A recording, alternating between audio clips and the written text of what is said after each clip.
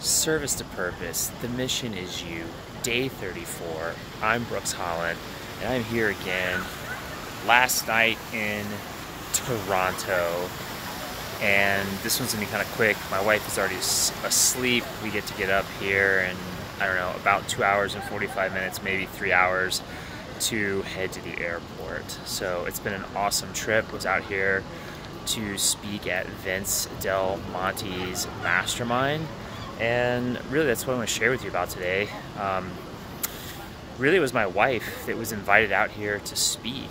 And you know, I've known Vince for a couple years, but in the process of talking to him, she's like, hey, I think it'd be great for me to talk, and then I want to lead in to something that Brooks can talk about. And he was totally down with it. And so what was so huge for me about this is, I mean, I've spoken at like a few little workshops or things like that where I was talking about web stuff or something like that, but I've never really talked about this type of subject matter, and I've certainly never gotten up to speak for 45 minutes to an hour in front of 80 plus people.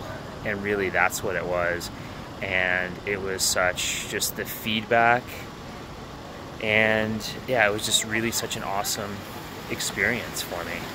Really just showing up authentically and genuine, really, and that was really my goal, because one of the biggest things, and that's even why I'm doing this challenge, is really to meet people where they're at. I mean, there's a lot of people that haven't done any quote-unquote personal development or things like that, and so that was the feedback I got, which is really what my goal was just to really open the awareness for a group of people. And there was people of all different ages and levels and everything in there, and it was just really cool to know that after all these years and all this pain and everything that I've went through and the work that I've done on myself, sharing that with others and really getting the feedback that yes, that is a gift that I have, and you know, helping pull people through. Because this is a pretty intense, I mean, it's a 7-figure business mastermind, and really one of the things I touched on is that, you know, we can have all the tactics, the skills, you know, the web pages, the funnels, the sales copy, all that stuff, but if we don't have belief sets, if we're not equipped emotionally, you know, to make those decisions, I mean, it's a pretty big thing for a lot of people when it comes to pricing. You know, a lot of times we bring our own money stories, our own scarcity, those types of things into a situation where they don't exist. For example, I got a buddy of mine, you know, he's an older gentleman that had a construction business, and he's, you know, worked with a lot of really high-end clients, and he said sometimes it was tough for him because he's like, hey, you need a shower head, well, here's the $30 one, but then they wanted like the $800 one with like gold-plated nipples or something on it, you know, when the water squirts out. And he couldn't fathom that, but that was him introducing his own scarcity, you know, his own stuff into the equation. And so it doesn't matter who gives you the best business plan, the best sales plan, the best any type of plan out there. It doesn't matter what it is if you are not emotionally equipped to execute it, meaning a belief set. You know, like there's somebody, if they've been selling, you know, $200,000 cars, they have a belief set that people buy it. But if you've only been selling, you know, $10,000 cars at the used car lot, you're going to have a different belief set that people don't buy those cars. Just a very basic example there. And yeah, it was just really huge for me, because again, just like these videos, and this is day 34, I mean, that was a huge step for me as far as not hiding and really putting myself out there in front of a room full of people where I only knew, you know, 2, maybe 3 people in the entire room. And it was really good. So I just want to thank everybody that was there for their feedback. I want to thank Vince for having me. I want to thank my wife, you know, for believing in me and you know, setting up that opportunity to allow me to speak. And it was just really cool to see her. She was and I guess it's for me too, like you know, she's never really seen that side of me. I mean, and so it was just such a really good, positive day. And by doing this type of work, and I've had a lot of ups and down days, as I definitely shared, but in doing this kind of work, like that's really what I want for you, is to be able to to really uncover your purpose, uncover your greatness, and be able to share it. And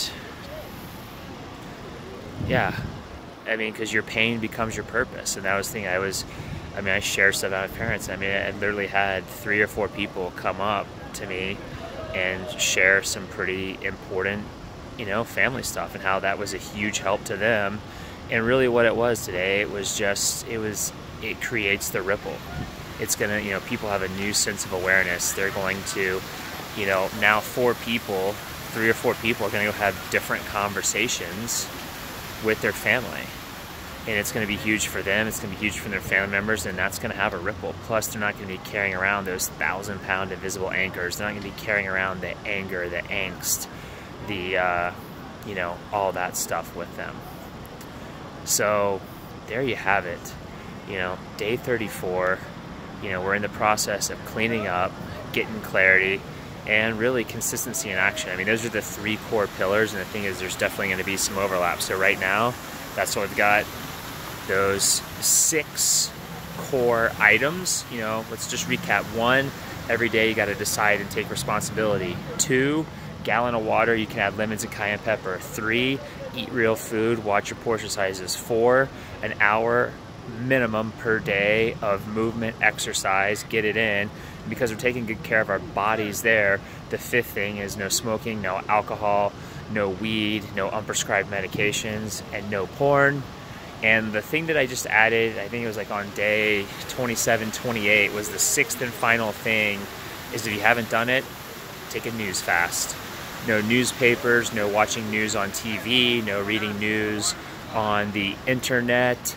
And the big thing here is just to be aware of it. No liking, commenting, or sharing any political or news related or hot topics on social media.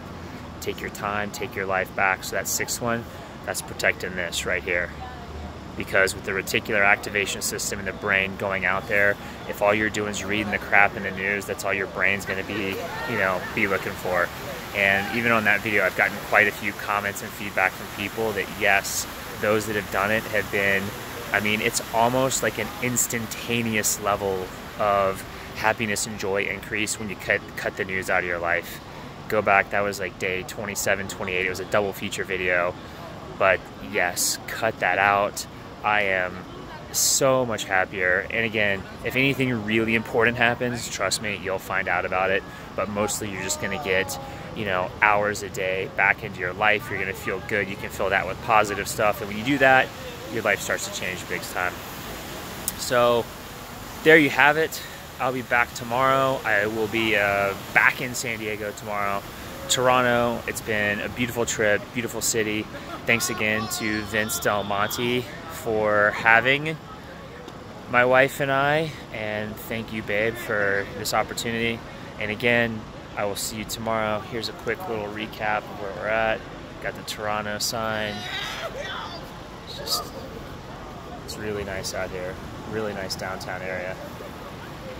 Alrighty, I will see you tomorrow for day 35, and remember, the mission is you.